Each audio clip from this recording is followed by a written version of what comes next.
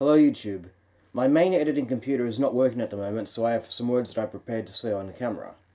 Today marks 14 years since the passing of Ralph René, and of course this year marks 30 years since the original publication of his book, NASA Mooned America.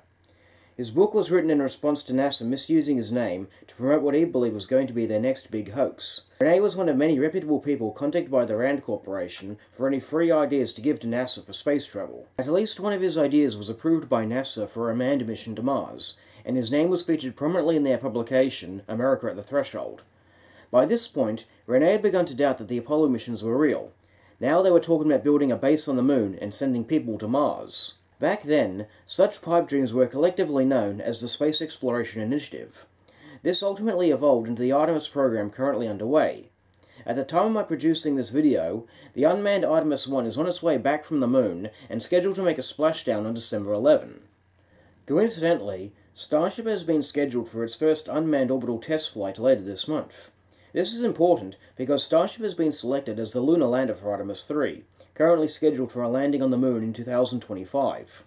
It has also been selected for Dear Moon, the first private circumlunar mission, the crew of which has just been announced. As if in response to Ralph René's conviction that the Apollo astronauts could not have survived the radiation on a flight to the Moon, the spacecraft chosen for these missions is stated to have a solar storm shelter. But as of December 2022, SpaceX is still yet to release any diagrams of Starship's interior, nor have they provided any details as to what the shelter consists of. By his own admission, SpaceX CEO Elon Musk has stated before the Royal Astronomical Society in 2012 that the radiation problem is such that you need several meters of water to shield yourself. And later during the 2017 ISS R&D conference, Musk conceded that, contrary to what he originally thought, the radiation from solar flares are not directional due to the sun's magnetic field lines carrying the particles off in all directions, thus necessitating protection on 4 or 5 sides. So Elon Musk has no excuse for his Starship providing anything less than a cabin surrounded by several meters of water, or at the very least, building the propellant tanks around such a cabin as a makeshift shield.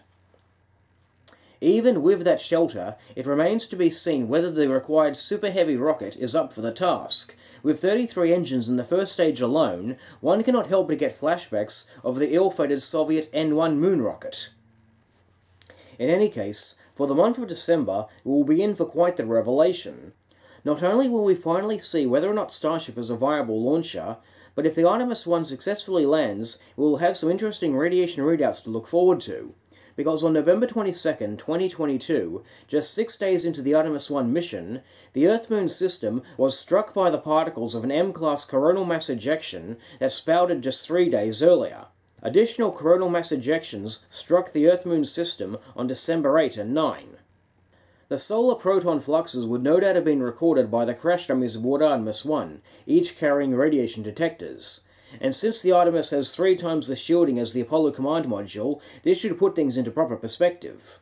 In all likelihood, don't be surprised if Artemis 2 and 3 become more unmanned tests, and the launch date for manned missions gets pushed further and further into the future. Because as much as I believe the private space sector will be the way of the future, it is overly optimistic to think that Starship will be ready to send astronauts around the Moon in time for the private circumlunar mission next year, or even the 2025 landing date scheduled for Artemis 3. In the words of Ralph René, until they can build an engine that will lift a life capsule surrounded by 2 meters of water or the equivalent mass of lead, they don't even dare go through the Van Allen radiation belts.